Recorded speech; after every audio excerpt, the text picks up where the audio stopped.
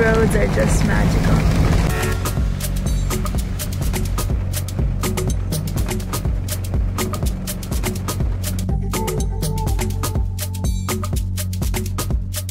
I really love these back one-lane roads. Usually you can't even find them on the map.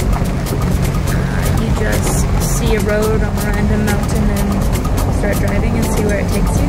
Usually it takes you somewhere very, very cool and pretty remote. So I'm hoping this road will do the same.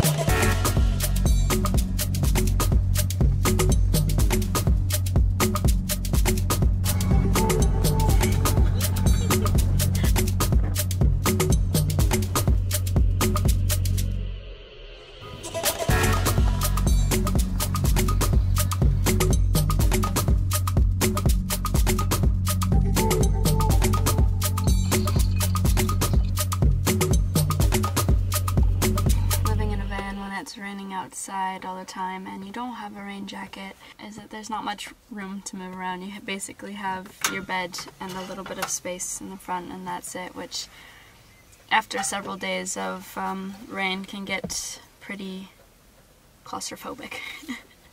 But it is cozy, so I guess that's the positive part of it. However, the cool thing about New Zealand is that it's really set up for people in camper vans, because typically, you know, it's full of tourists and everybody's in a van. And so there's this really cool app. It's called Campermate, and there's many other kinds. This is just the app that I use. And basically it will show you like all these different places you can go and camp for a certain price. Some of them low and it's just a bathroom and a space where you can park your car, or with more facilities. But when I did my research, I decided to buy a self-contained van. And how do you get a self-contained van? Let me show you. You need a portaloo.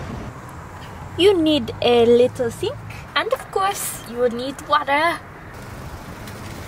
Just checking all the rules and all the laws, and yeah.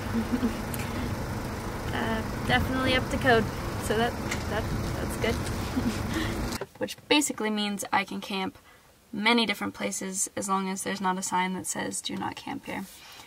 Freedom camping is such a cool thing because you can go so many different places and just drive down random roads and find a little pull off and sleep there. Like,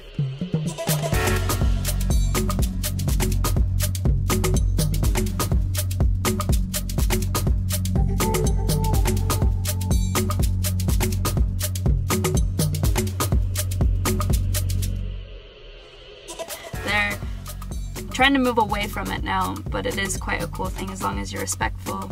Don't leave trash there, don't do things that you wouldn't do at your own house, like treat the land with respect, because other people will be coming through as well.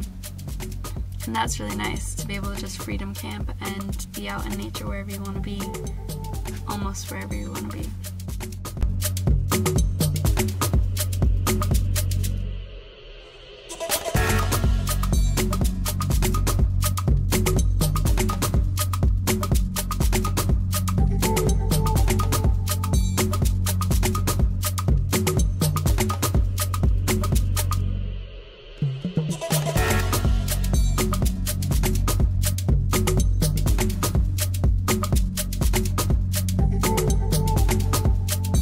Man, if it wasn't so cold and windy, I would camp here because that view is insane.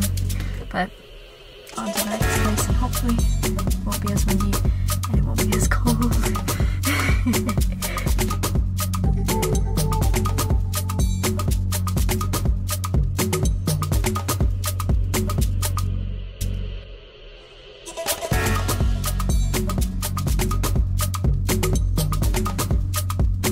Seriously, what happened to summer?